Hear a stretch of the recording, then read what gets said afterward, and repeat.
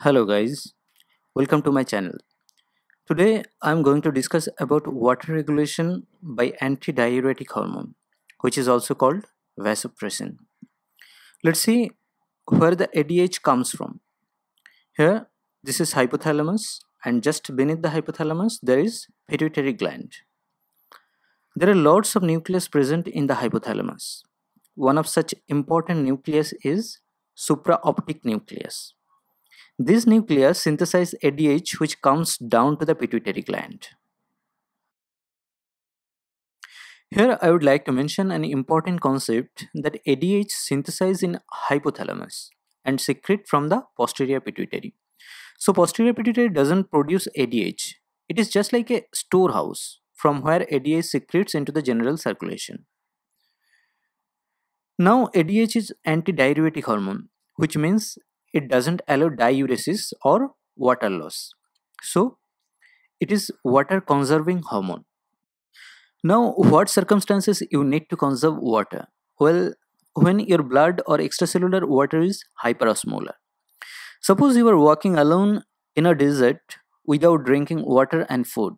So you are continuously losing water through sweating, perspiration, and urination, which will eventually make your blood and extracellular fluid hyperosmolar. So in this situation, your blood need to conserve water. Here ADH comes into action. It helps the body to reabsorb water from the kidney. As we know, normal osmolarity of the blood is 290 to 300 milliosmol per liter. So if your body is deprived of water and blood osmolarity goes up, more and more ADH will secrete to keep the osmolarity around the normal value. Let's see how this whole system works. You must be knowing about osmoreceptors. Here, this is hypothalamus and this is third ventricle. Anterolateral area of third ventricle having some osmoreceptors which can sense osmolarity of the blood. Two such specialized structures are subfornical organ and organum vasculosum. This part of central nervous system doesn't have an intact blood-brain barrier. So blood or blood products can easily come in contact with the specialized structures so that they can sense the osmolarity of the blood and give signal to the hypothalamus for ADH secretion. Now let's see how ADH works. Here I would like to give you another important information. As you know, the other name of ADH is vasopressin because it can cause vasoconstriction. But to produce antidiuresis, small amount of ADH is enough. Whether for vasoconstriction, it needs more amount of or larger amount of ADH. So in low concentration, it acts as an antidiuretic hormone, and in high concentration, it acts as a vasoconstrictor.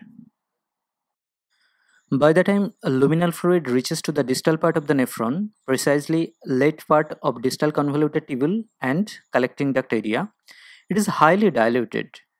The osmolarity around 50 to 100 milliosmol per liter. Now, this is important to know that the water permeability of the last part of the nephron is ADH dependent.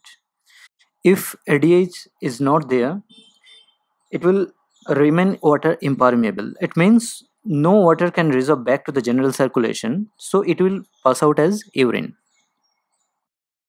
Now let's see how ADH alter the cellular environment. Cells of this part of nephron have receptor for ADH.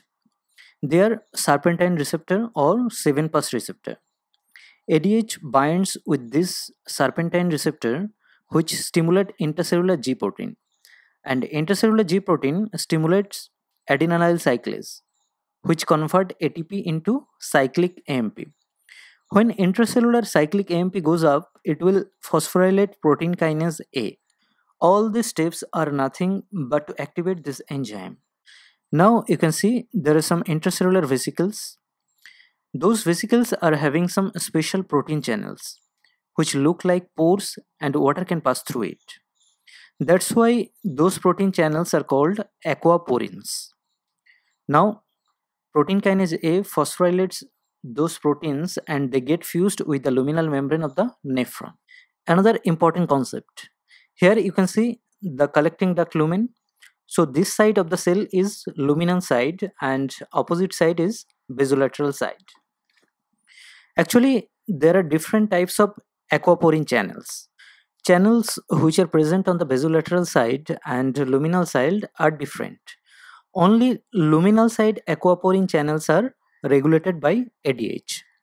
So, in the presence of ADH, aquaporin channels are planted on the luminal side of the nephron. So, ADH makes this portion water permeable. Now, listen carefully. The interstitial fluid here is hyperosmolar, but the luminal fluid is hypoosmolar.